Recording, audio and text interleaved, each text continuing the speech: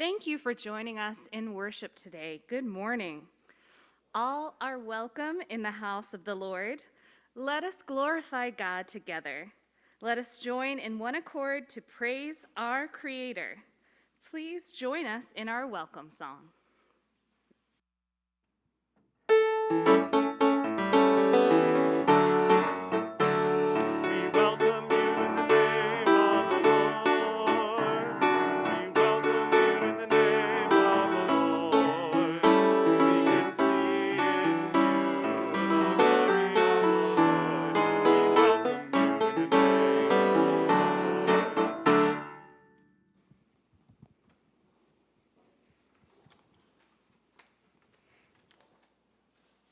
Let us join in the call to worship, taken from Psalm 100, verses 1 through 5.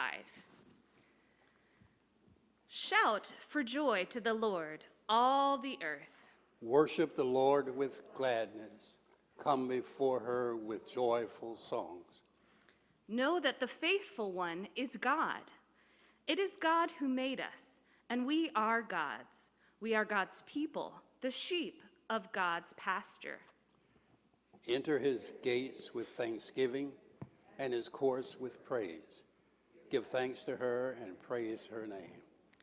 For the Lord is good, and her love endures forever. His faithfulness continues through all generations. Let us worship the Lord. Let us stand if you are able and join in singing hymn 756, O God of every nation.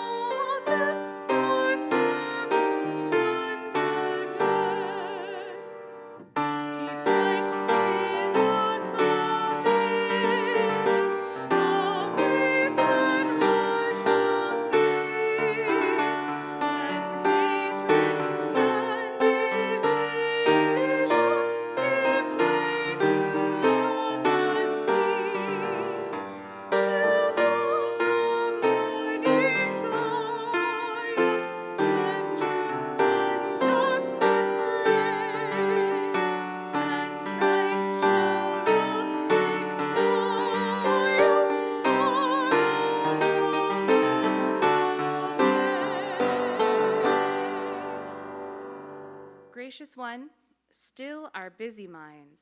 Focus our hearts on your word for us on this day.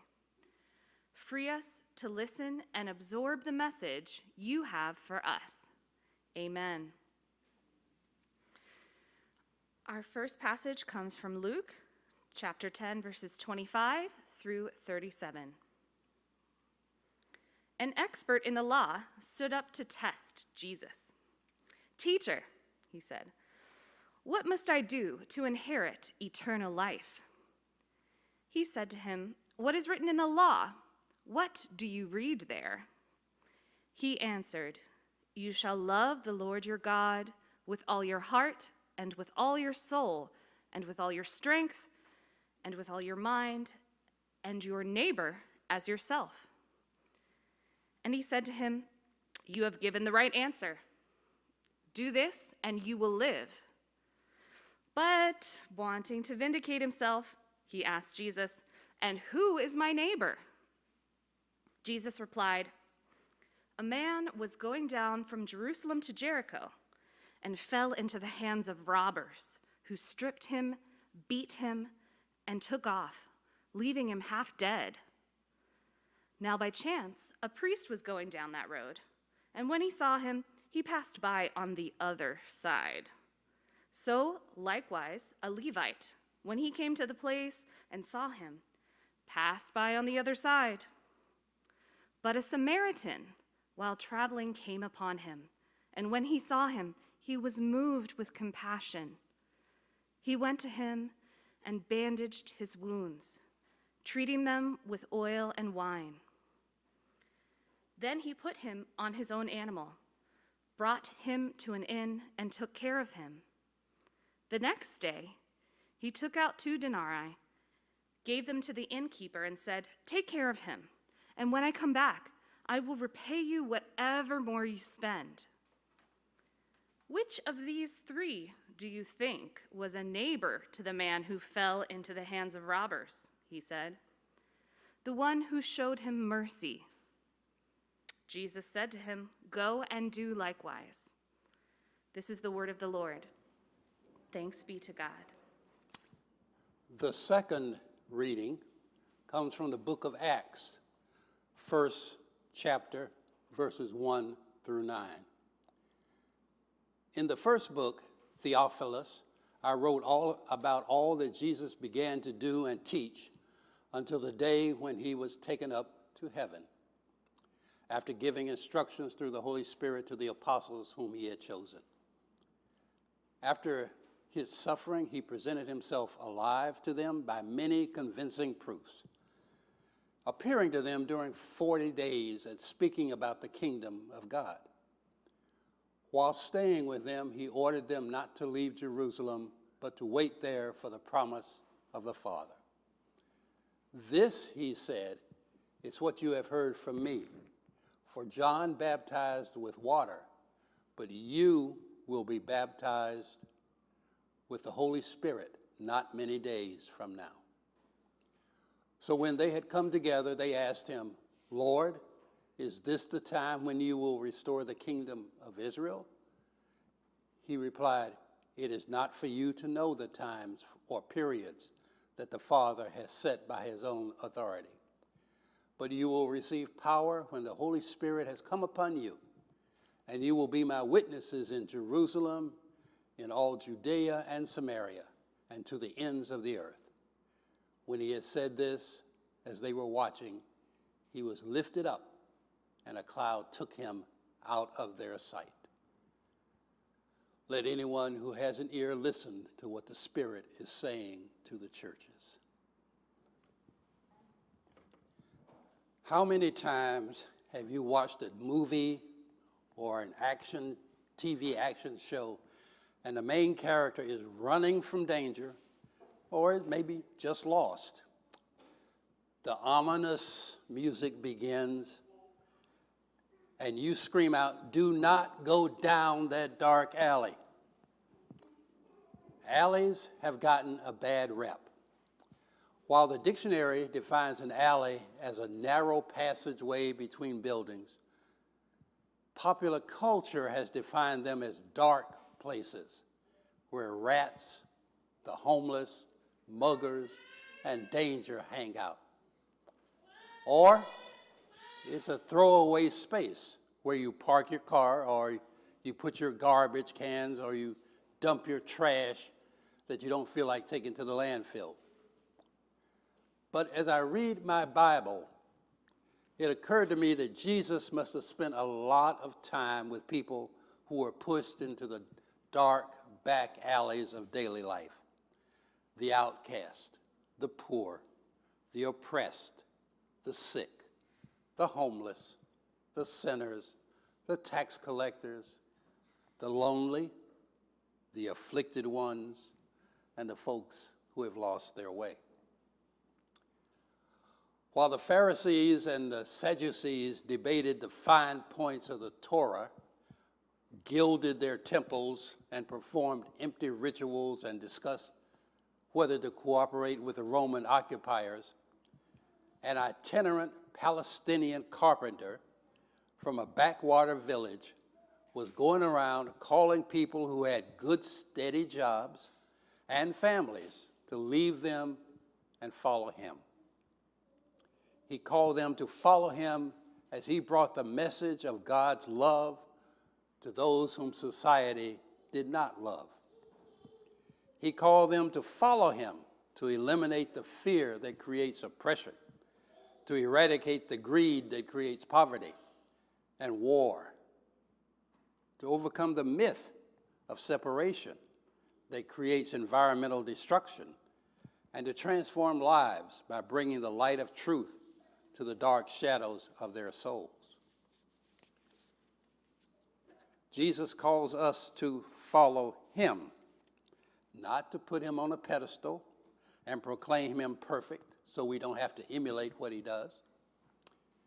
Instead, he calls us to follow him, to live our lives as he lived, in complete surrender to God's will and in complete devotion to spread God's love. The song Craig sang, "Take Me to an Alley," is one of my favorites. During a live performance, the author, Gregory Porter, explained his inspiration behind the song. He was 8 years old, living in Bakersfield, California. It was one of those 110-degree days that you get in California. His mother had just bought a Cadillac Eldorado. Now, if you are a certain age, you understand and remember the Eldorado. It was long, it was big, it was too long. The Eldorado was not new, but it was new to the Porter family. So Gregory put on his mirror sunglasses, jumped in the back seat, pulled down the armrest, and imagined that his mother was a chauffeur as they drove home. Somebody's phone is ringing.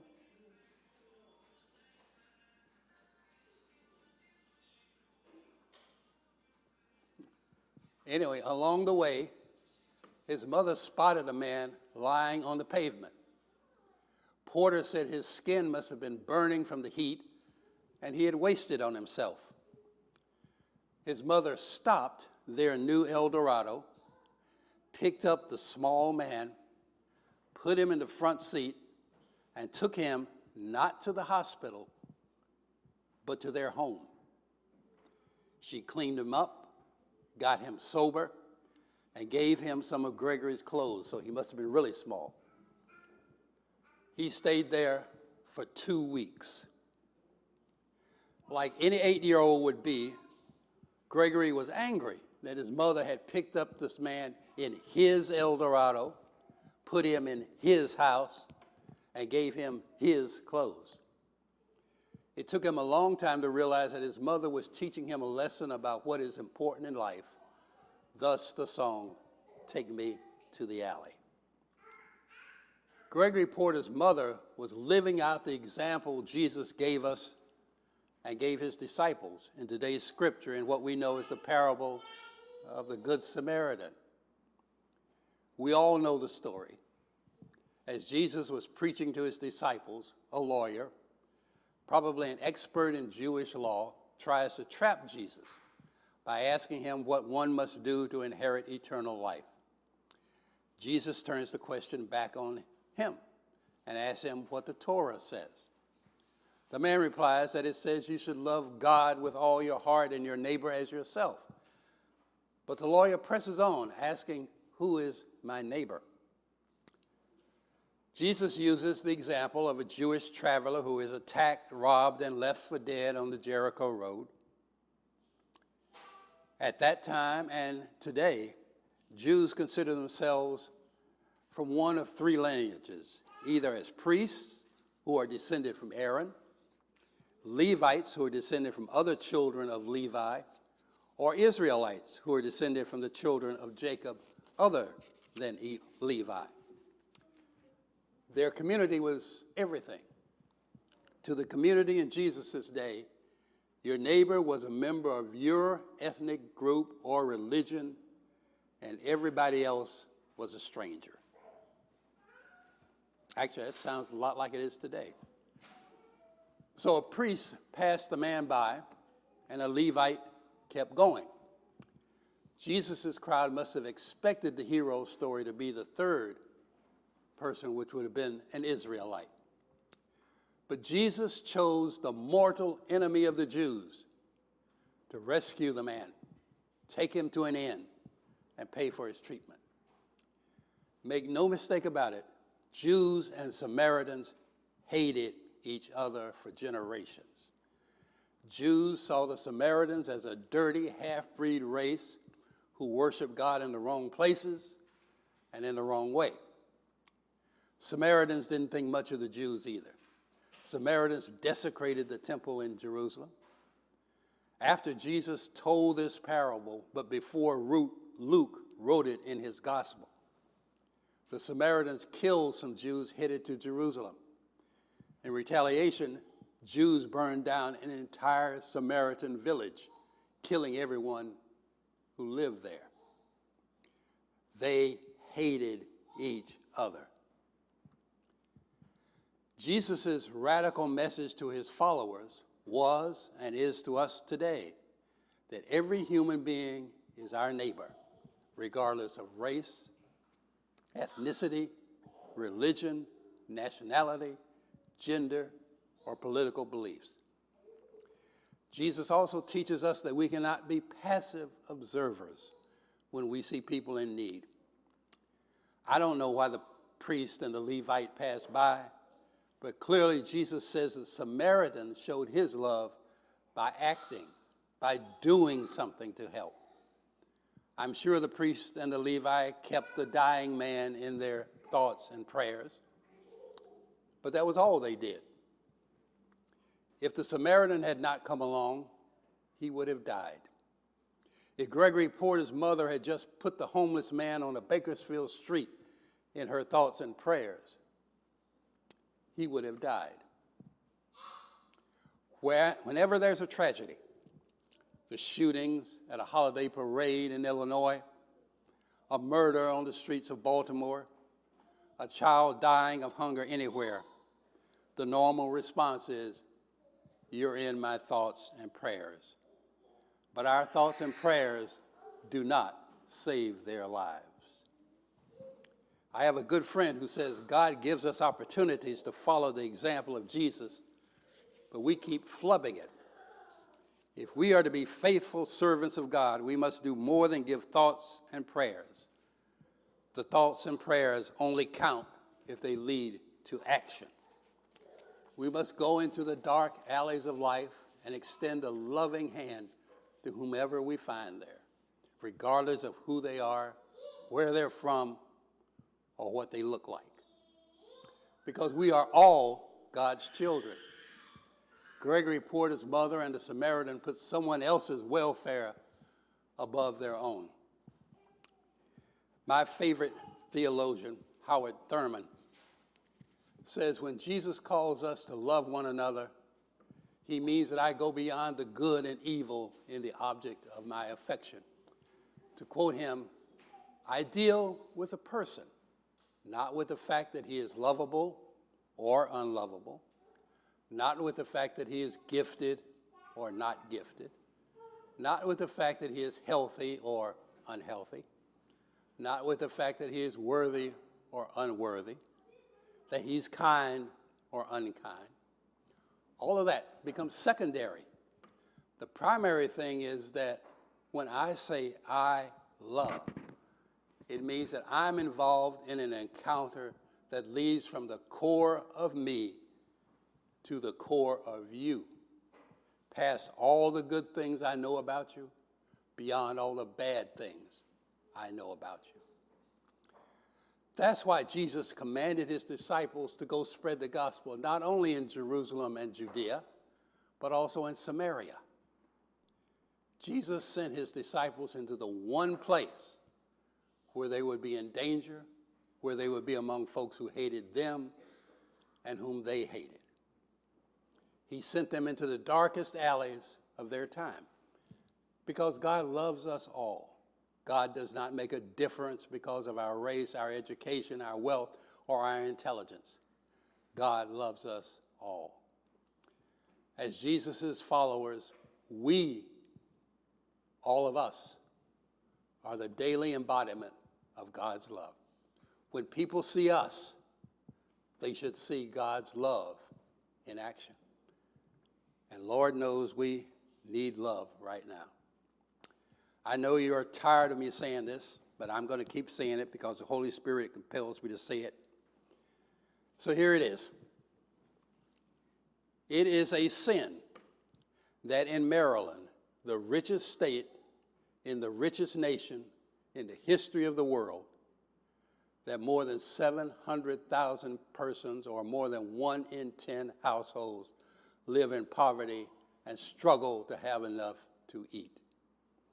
Children go to bed with empty stomachs while parents and grandparents skip meals so that children can eat. It is a bigger sin if we accept this and do nothing about it. In the city where we live, there's practically a murder every day. It is a sin that more than 10,000 people have died in the United States due to firearms, not counting suicides just this year alone. It is a bigger sin if we accept this and do nothing about it. Our nation has always been divided, but today that division runs deeper and is more intractable than ever. Like the Israelites and the Samaritans, we jump into camps with our own kind and live in fear of the stranger. But Jesus says, you will be my witnesses in Jerusalem and in all Judea and Samaria and to the ends of the earth. Now, I know we cannot on our own end hunger, homelessness, war, mass murders, drug abuse, poverty, or racism.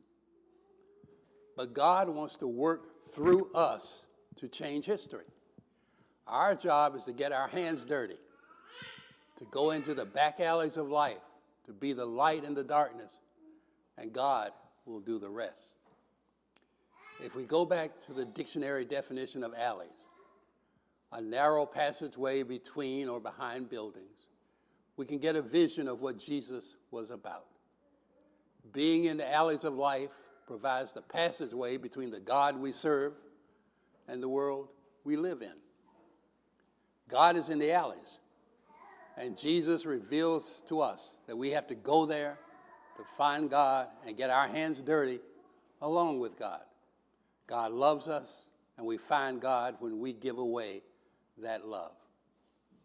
As the body of Christ, we may not have an opportunity to shine God's light like this for generations. It would be a sin if we let it go by. Amen.